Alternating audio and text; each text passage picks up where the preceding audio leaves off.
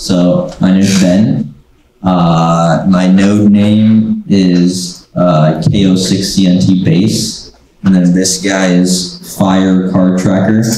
Those are, and then you'll find Fire under some other names for my node names. My Discord username is RCGB. So that's kind of the format we're gonna do intros. Also, yeah, call sign KN6CNT. So name, node name, call sign, Discord name, IP address, social security number. All right, I'll hold this around since I'm the one mobile. I'm John, Shikata Ganai. All of my nodes are SG9 something or other. Most of them are in the pile on the back over there. Wait a second, I get the microphone. My name is JM. You might know me online as MC Hamster. I've been with Meshtastic for just a little bit here. My nodes, they're all named in alphabetical order, with something involving food or fruit. So apples, bananas, carrots. So if you do see that, those are me. But my main node is actually just called MC Hamster. Very nice and simple there. What was the other thing? Oh yes, WO0NTZ. No, that's boots and pants. So I'm Jim, N9JIM, and the nodes are Jim H and Jim M. So Jim Mobile is the one that you'll probably hear the most with me making any noise on, driving around the Bay Area, trying to see what propagation we have, sending all kinds of little text messages like 280 and 85. And then some people respond with, that's 365. My nodes are P117 I started with. I think I'm up to P123 right now. There's some big ways. The P is for Papa Echo 1 Papa Uniform Yankee, which is a Dutch call sign. And I just got my general license here to show my Whiskey 6 Bravo Oscar. Yeah. Hi, I'm Steve, and I'm a complete newbie.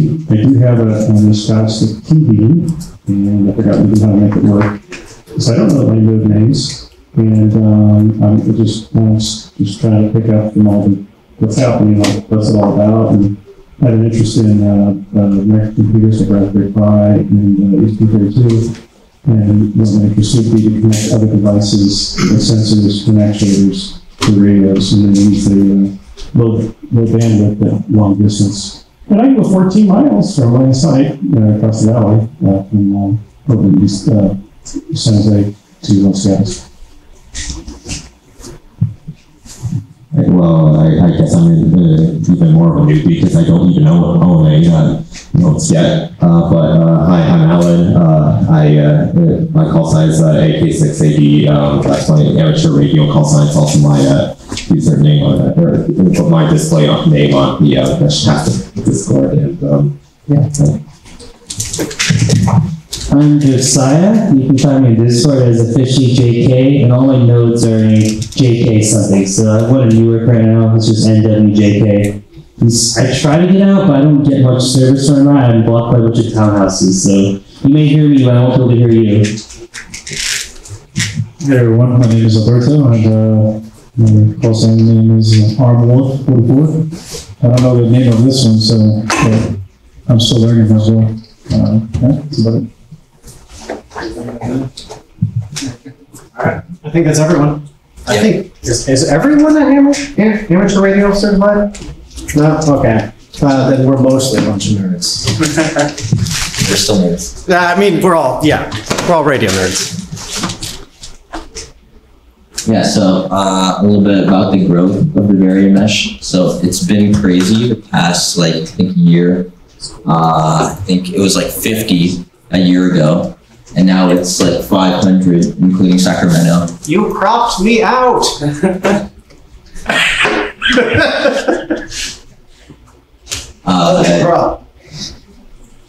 Yeah, Shikata, I cropped out John out of there on purpose, but this count includes you, the 500. Yeah, I think we beat out SoCal but we didn't beat them out on Discord. Southern California has like 700, and we have 530 people in our Discord. So it's like more nodes, but less people in our Discord. So we still have to beat them on that. But I think we do also beat them in channel utilization, which is fun. And node per person ratio? What? The node per person ratio. Node per person. Oh, I don't have that measurement. I mean, Discord users to nodes is about 1-to-1.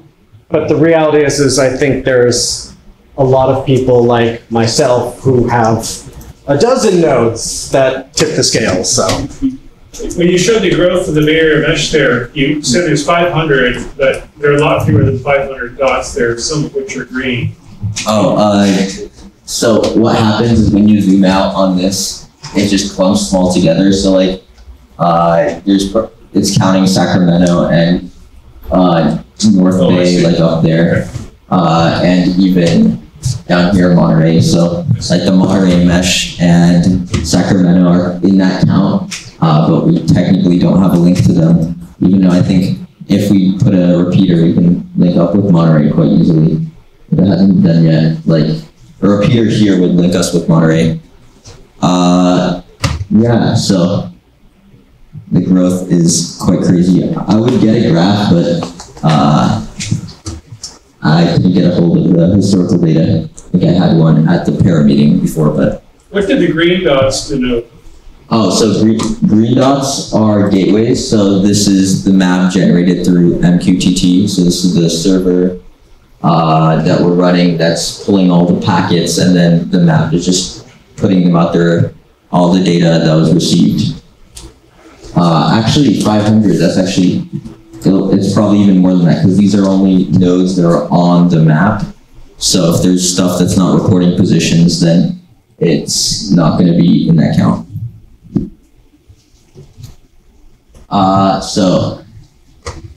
Recently, actually, we had a demo of Meshtastic. It was the first time Meshtastic was officially demoed at a convention. We demoed it at Open Sauce, and it was me, John, JM, and and we basically were able to recruit a ton of more tech enthusiasts into Meshtastic. A lot of whom were actually not from California. Like they flew into Open Sauce convention. We get to talk to them. That's Prusa. I forgot what his name is, but Joseph Prusa. Joseph Prusa, the guy who owns Prusa, checking out the notes. Because I think, Meshtastic was on the Prusa podcast 2 years ago, I think, and he just came in because he saw us. Quite cool. Don't wait, I got one more. Also, if you saw Jeff Geerling did a quick bit on YouTube with some Meshtastic nodes, you can thank these two for convincing him to check it out. Yeah, I got a selfie with Jeff Geerling. Pretty cool guy. Yeah, I saw him at the convention. I didn't remember his name. I just said, "Oh, that's the Raspberry Pi guy," to my friend.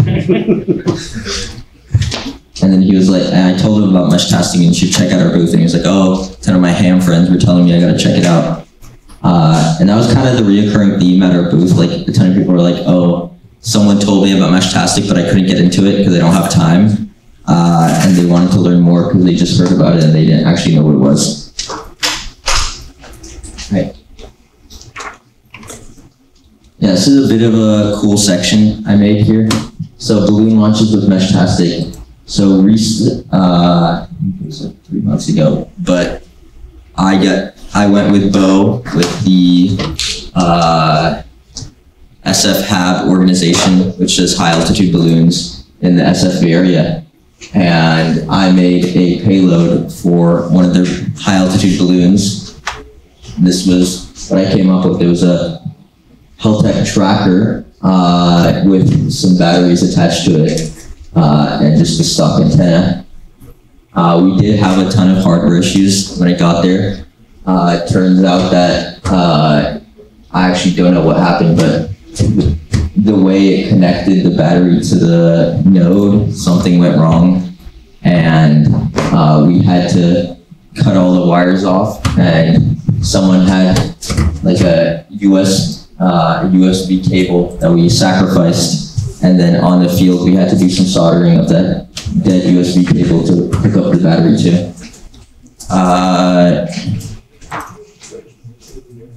And we got like, I think 11 position packets from that. I don't quite off the top of my head remember the height that it stopped, the last position packet, but we did get the last position packet was gated. The MQTT's server, the node that uploaded it to the server was in Sacramento, which was like a 140-mile contact from a balloon. I'm pretty sure the issue that stopped it from getting received was maybe the antenna. That was my guess, but we're actually going to have some more balloon launches planned. So when SFHAB has another balloon launch, I'll probably do another payload. And most notably, if anyone knows Noise Bridge, they're a hackerspace in San Francisco. And I did a presentation there about my success with the Meshtastic payload. And I basically told them to do the same. So now they're gonna, on their next balloon launch, they're gonna also put a payload, and they're also gonna put a repeater payload, so we can have increased network range here. Yep, so repeaters, we don't have a lot of them, but we do have some notable ones, like Diablo, which I think got taken down like 3 times, and this is like the 4th attempt. Is that true? Yeah. Yeah, and the North Bay provides really, really good coverage, but they were having some issues, and this is like the final iteration. Like this is the cavity filter, G2, Raspberry Pi, like the top of the line Meshtastic stuff you can go with. So they're going to be putting that up. Do you know when that's going to be put up? Which one? That one. Oh, Diablo? Yeah. There. He's got it built. Diablo, was this going to be Diablo 3 or Diablo 4, which replaces Diablo 2? He said it was in the next couple of weeks, but if you follow along in the Repeaters channel on Discord, you will see the updates. I believe it's Travis's posting. But Diablo, for those who remember, the original Diablo, we got really good connectivity. We got messages from Petaluma to Turlock, which is 160 kilometers with 1 hop, which was really impressive. Diablo 2 is on a building, so its pickup is not nearly as good. I'm in Walnut Creek. I can see the North Peak. It's like 9 miles from me. I can't get any messages to it. But this new setup proves to be quite good, and this will be what connects the Bay Mesh back to Sacramento. We basically take over Sac Mesh, and they hate it, just like us buying up their houses. We're taking over their mesh, and they do not love it. But the same gentleman who put this up has put up nodes on Mount Baca too. And so those are also, if you are headed through the 680-80 North Bay, Northeast, Vacaville area, you will often pass through the coverage of that unit on Mount Baca. Yeah, I quite selfishly included a picture of a repeater that I had put up. So this is a solar node near Foothills. I call it the Foothills router. If you've seen it on the mesh or I talked about it, it provides coverage of most of the west. So like the peninsula, I guess. I don't actually see it directly from my house, but I know it does hook up a lot of stuff. I remember I was playing around with it, and I had it set up in router mode, and then I turned it to client mode, and then that, like the moment I turned it to client mode, everyone was like, why is the mesh doing so poorly? And it might have been some other issue, but I just decided the next week to put it back to router. So it's in router. It's You can barely see it because I made it only report itself like every 3 hours because I don't want it adding traffic to the mesh.